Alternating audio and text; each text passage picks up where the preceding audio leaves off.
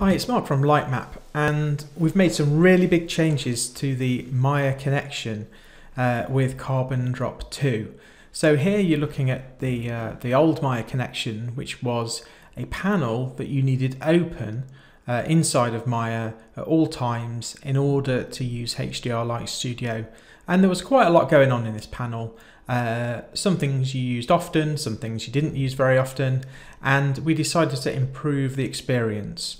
So I'd like to show you now the new version, which is a shelf inside of Maya, has all the controls that you need. And we made a lot of changes in Carbon 1 in terms of the workflow, whereby you could press the start button and everything would be handled for you. So just the same, we've got a start button in the shelf, so just press play.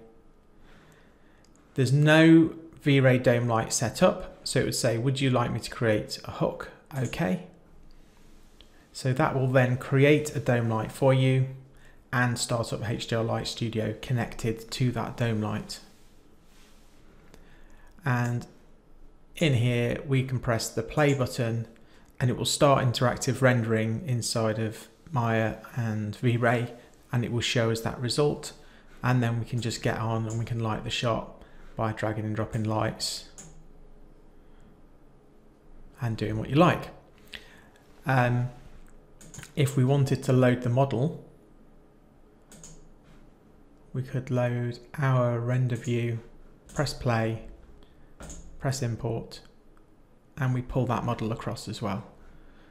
So that's the experience. In terms of what are the other buttons for, if I just minimize this, and I'll close that also. So we can pause the connection if we want to, and we can stop it, and that will basically totally close HDR Light Studio. And if you haven't done a production render, it will put temporary files in your scene, and if you have done a production render, it will obviously leave those pointing at the files on disk.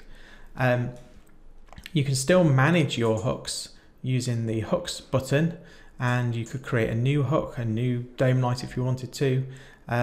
You can rename them, so I'll just close that. If you want to manually export, so for example, let's say that we move this camera view, and that means that the project over here is not in sync. We might want to push that over again. So I can use this button which exports the geometry in the scene. So export scene, that's now done. I can go back here and I've got the scene synced up. If you want to use light paint inside of this view, you can do. So if I just make sure I've got a light selected, this spotlight, that's great. Minimize that. And can we render this with V-Ray in the view? V-Ray IPR. Okay, my depth of field is changed, so let's just take the camera back to where it was. Cool.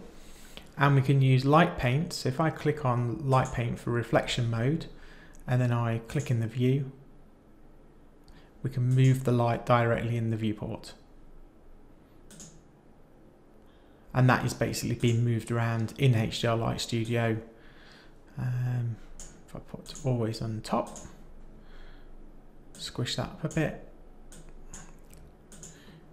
and show the canvas, and show that as I'm clicking around, we're moving that light with light paint. So they're the 3 light paint modes, and I can turn light paint off. And then we simply got an info button which tells you the build number, and then we've got a button that goes directly to the help. So that is the simplicity of the new Maya connection interface, all based off a shelf. And the great thing is it means you don't have to have this dockable panel anymore taking up screen real estate, and it's really, really easy to use.